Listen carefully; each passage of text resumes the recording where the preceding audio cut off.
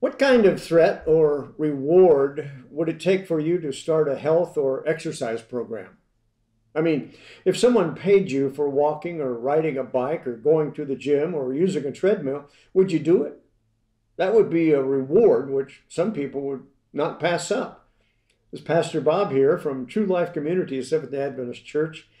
But what kind of threat would it take for you to do the very same thing? Maybe instead of winning money, it would be to pay money.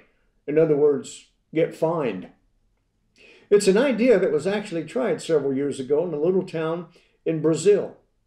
It seems that the mayor was trying to pass legislation that would force the city's 28,000 residents to get adequate health insurance, get adequate health care for themselves and their family members. The main reason for this law was so the city would gain more burial space. You see, the state government had promised the town a new vertical cemetery, but nothing was done about it. The mayor offers this new proposal in an attempt to discourage death and increase available space in the cemetery. Since the announcement of the proposal, both gym use and healthcare visits have increased.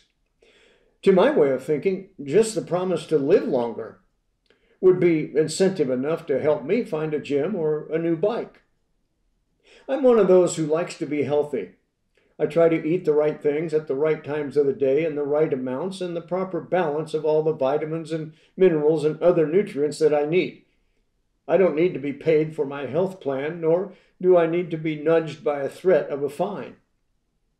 My inspiration comes from the Bible. That is God's Word. Do you believe God talks about our health in the Bible? Well, He does.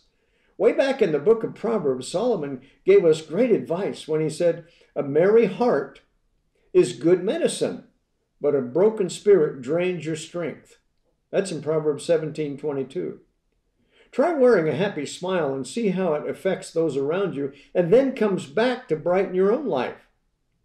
Paul says to the Corinthians, "You've been bought with a price. Therefore, honor God with your bodies." 1 Corinthians 6:20. Jesus bought you and me with a heavy price at the cross. I want to obey and follow Him. My prayer for you is to study His Word and to be in good health. Father, we thank you for these bodies that you've given us to live in.